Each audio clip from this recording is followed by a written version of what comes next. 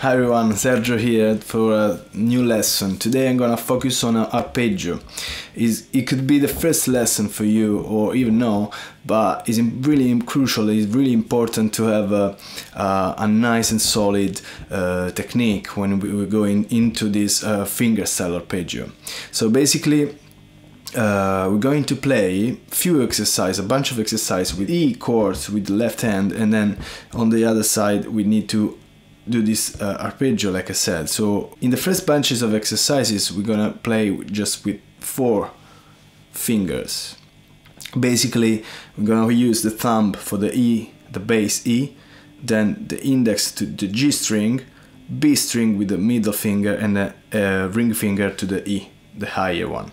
So basically for those are at the first approach with this kind of arpeggio, my suggestion is to go as slowly as possible to allow your mind and your body to get into this kind of technique, because at the beginning it could be really hard to play.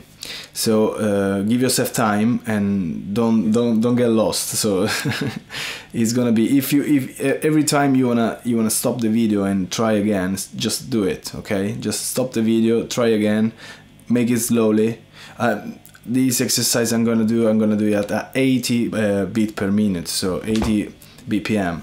So it's gonna be kind of half of our speed. We could try even slower, so don't play along with me at the beginning, just go maybe with 60 BPM, start with really basic speed and then go further up until 80, and then you can go even faster, okay? So enjoy.